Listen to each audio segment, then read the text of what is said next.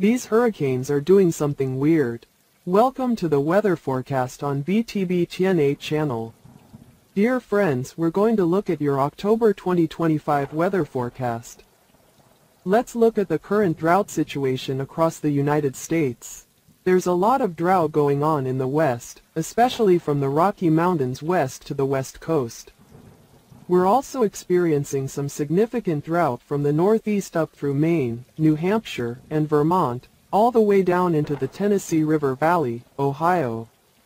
Even back into some parts of the Mississippi Valley toward Arkansas and the Missouri foothills. We have an update for you on our double whammy situation in the Atlantic.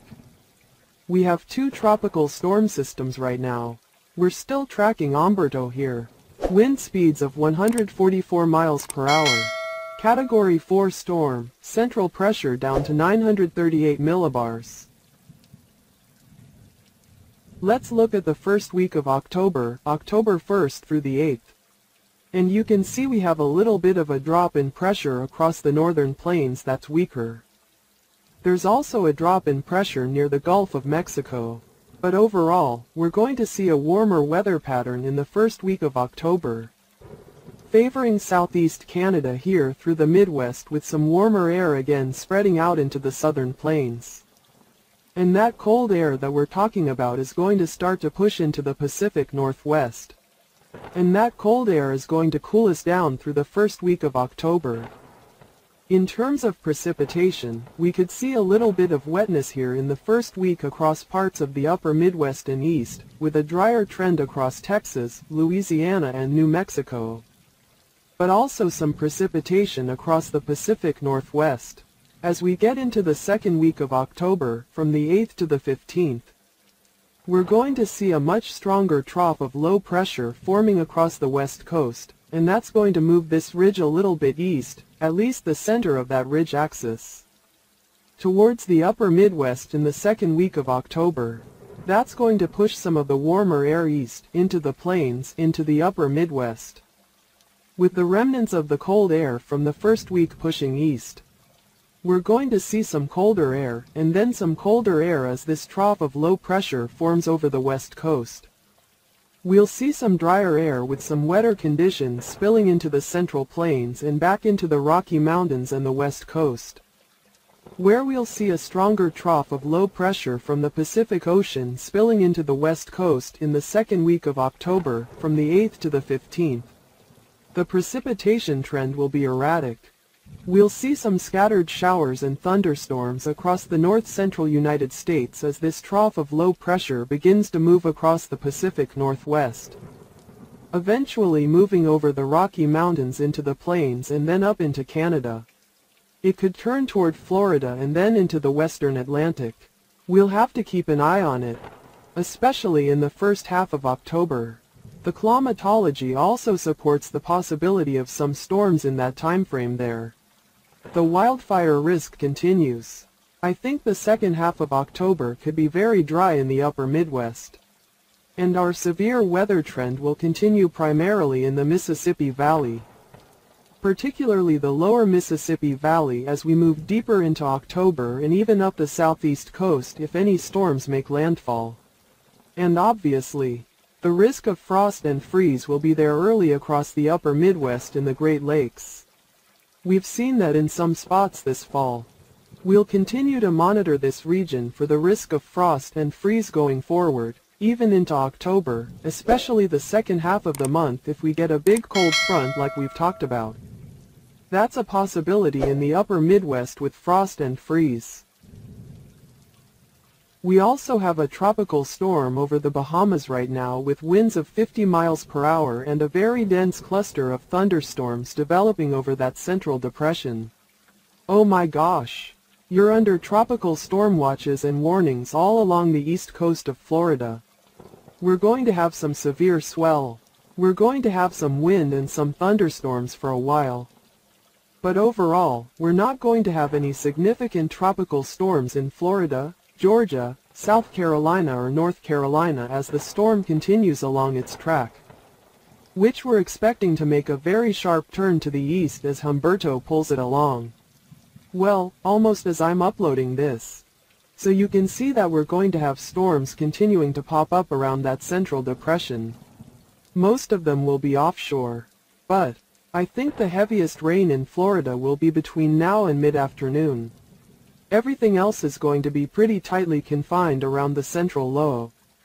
There will be very little impact along the U.S. coast as the storm continues to move north and east. Here you can see that there will be a lot of rain-free time in Charleston, South Carolina as the storm moves north and east. So we expect that wind shift to continue in the direction of the wind toward South Carolina. In terms of precipitation, things look much quieter than they were a few days ago. Remember, just a few days ago, we thought we might have another major flood in the Corollas due to this storm. But that's a very complex forecast and things have changed so much that now we're looking at maybe an inch of maximum rainfall across all of North Carolina. There are a few places here near Wilmington that could get over 2 inches. Who knows? The heaviest rain will probably fall between Daytona Beach and Palm Bay in Florida. And we'll get into what's going on in the tropics right now. Right now, just off the coast of Florida, we have Tropical Storm Alda, which is expected to become a hurricane later today. And actually, as we get deeper into the later part of the day today and as Humberto continues to move north, we're going to start to see Alda start to strengthen. They're in a relationship right now. We have Alda to the west. And then, just east of Alda, we have Humberto. These two storms are flirting with each other. They're very close together right now. And Humberto will continue to move north over the next 24 hours. And eventually it's going to move out to sea. Notice how close it is to Bermuda. With Alda, much of the outflow from Alda has actually traveled as far north as Ohio, New York, and up into New England. We've also had some rain across the Corollas over the last couple of days from Alda. And right now is the closest that both Alda and Humberto will be to each other before they essentially split apart, as Humberto will move rapidly north and northeast over the next few days. Away from Alda, Alda will be left alone in the extreme western Atlantic for the next few days as it continues to move east. However, we will likely see Alda impact Bermuda as we head into Thursday, where we could actually see hurricane-force winds, along with the potential for heavy rainfall that could cause flooding. So again, Humberto and Alda will likely come back together as we get closer to Thursday. And finally, as we head into late Thursday into Friday, Humberto will move rapidly northeast and then head out into the northern Atlantic. There is also a small chance that it could try to turn south again and move down here. So again, I'm not really worried about anything for the United States other than Alda or Humberto. But it's a very rare thing for both Humberto and Alda because over the next couple of days, these low-pressure systems are going to be so close together that we're almost going to see them merge into one. We finally saw some of the outer bands come into eastern Florida last night. There were also some gusty winds. We're going to continue to see a little bit more rain across the Corollas in Virginia. That's from some strong outflow coming from Alda. But overall, no tornadoes. No heavy rain that's going to lead to really significant flooding. Now, the Carolinas, both North and South Carolina, Georgia and Florida, are seeing some scattered, fast-moving showers. And be careful again with some very high wave showers. We've had some heavy rain in a few places over the last few days. Cuba, Jamaica, Haiti, Dominican Republic. Oh wow, nothing as unusual as the Dominican Republic, just a little bit more. So, Haiti will be back to Cuba with some heavier rain. Areas of heavier rain in Central America. And then on Friday, we could see the rain increase towards the Cayman Islands and Jamaica. So we'll be monitoring that. There will continue to be some fast-moving showers. But fortunately, the heaviest rain will come from the northern Bahamas, where we need scattered Cuba, Haiti, Dominican Republic and Jamaica. If there are storms, we could see up to 50 millimeters or 5 centimeters of rain. Rain may or may not be from the Dominican Republic back to Puerto Rico, the British Virgin Islands and Anguilla, Saint Martin, Saint Bart, Saint Geneva, Antigua, Barbuda to Dominica, rain may or may not be. We'll be tracking some parts of Central America with still heavier rain, with totals in the 100 plus m range. We'll be tracking Texas, Louisiana, Mississippi, Alabama, Georgia, the Florida Panhandle, and then still moving up the coast, North and South Carolina, with some scattered showers throughout the day. So Jamaica over the next couple of days, we'll have the potential for scattered showers and storms. We'll have some light showers around Trinidad and Tobago, Barbados. As we get into the weekend, we'll see more moisture creep in. We'll see that as we head towards St. Lucia as well. Some of the moisture that's lingering in the Atlantic will lift off.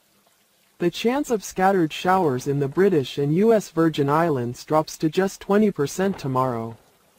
The Bahamas are again scattered showers, but unfortunately Alda is finally leaving, although heading towards Bermuda, the chance of rain in the Turks and Souths is 30%. If you like this video, please share it with your friends, family and on social media. Comment in the comments section below the video. I really appreciate it. Please subscribe to the channel to follow. Thank you for watching the news on VTB Tien 8 channel.